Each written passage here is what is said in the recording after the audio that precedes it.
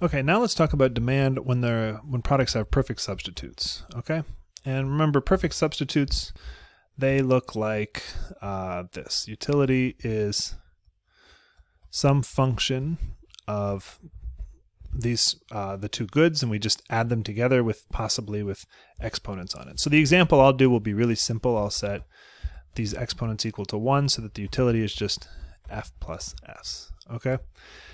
All right. So what does the indifference curve look like in this case? Well, they're just straight lines with slope equal to 1. Okay. If I had done alpha and beta different and equal to something else, then the slope would be some ratio of the two. But right now, the slope is just equal to 1. Okay? These are the indifference curves. Okay, and we need to figure out demand, we need to add on to this diagram our budget constraint.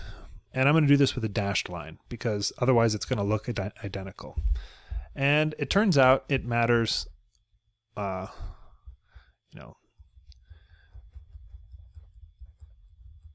slope of this thing does matter, but not quite in the way we're normally used to. Suppose this dashed line is my budget constraint. Okay? We can see that it crosses 3 different indifference curves. It crosses down here at the corner, it crosses up here at a corner, and it crosses in the middle. But nowhere is the slope equal to 1, okay? If, in this case, we have negative PS over PF, and it's not equal to 1, then that means that we're never going to have the price ratio equal to the marginal rate of substitution. Okay? And we haven't really dealt with this case yet, but that's because it kind of gives us these weird answers. So if we draw the diagram, we can clearly see that if your goal is to maximize utility, then you should actually choose this bundle up here. It doesn't have the same slope, but we can see graphically that when the slope is always the same with perfect complements, we're not going to use that criteria anymore. Okay. And as we get into, if you go to graduate school, you can like formalize these and bring these kinds of conditions into a Lagrangian approach, but we don't really need it for this course.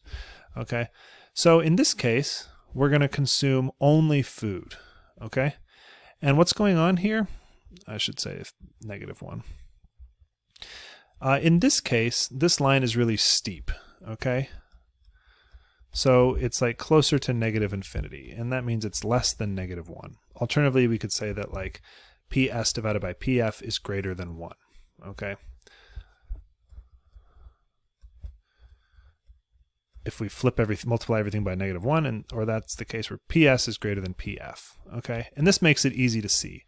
If these goods are identical in terms of how much utility they give us, but food is cheaper than shelter, then never buy shelter, only buy food. And that's what this answer is telling us.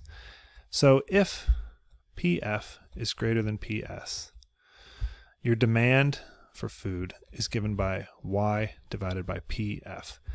You take all your income and you spend it on food. Okay? On the other hand, what happens if we have the price of shelter fall so much that the demand curve or the budget curve condition now looks like this? Okay, this is supposed to intersect down in this corner. In this case, we should be down here consuming only shelter. And that's the opposite case. If PF is, I wrote this backwards. This should be up here. PS is greater than PF, which is what I had written here. Okay. So now it's all balled up. Let me pause and clean it up. All right, so that's fixed. If PF is less than PS, we only consume food because it's cheaper. If the price of food is greater than the price of shelter, the amount of food we demand is 0. We don't want any. We're going to spend all our money on S. And in fact, S is got that kind of demand curve. And up here we can see that the demand for S is actually 0. Okay. What happens if they're on the knife edge, where they're just equal to each other? Then F is undefined, right? Any value of F that's drawn from the interval 0 to Y over PF is equally good. All right, so this is a notation for saying F is somewhere between 0 and Y over PF, which just means that you're spending some of your money on F. It could be 0, it could be all of it. It doesn't matter because it's the same as, it gives you the same shelter, the same utility as shelter, and it costs the same as shelter. So it's like you don't even distinguish between the two, okay? So what happens if we try to draw this crazy thing? Well, we can see that we get a very strange demand curve. All right, so this is the price of food up here.